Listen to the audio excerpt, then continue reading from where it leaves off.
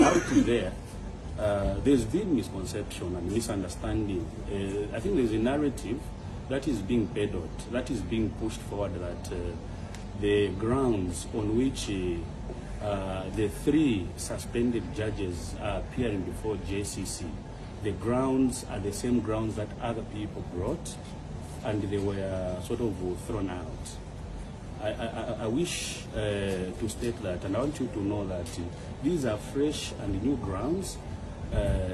Nowhere these matters have been brought up in any court in this country. This is new. You may be wondering that I am the 9th person.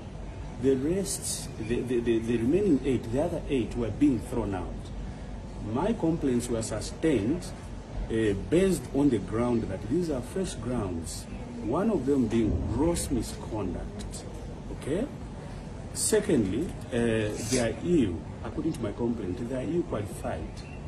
The Act is very clear, stipulates that for one to be a constitutional judge, one must have special education in human rights, besides other qualifications.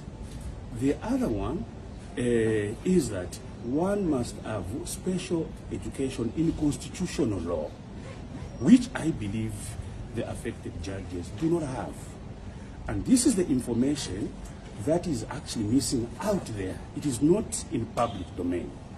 The people who are opposed to this, including the PF itself, have been peddling a narrative and a lie to say that the grounds and the matters that were brought here, these are matters that have been presented to court before. And I wish to state and clearly that these are fresh grounds, new grounds, and this is why they were sustained.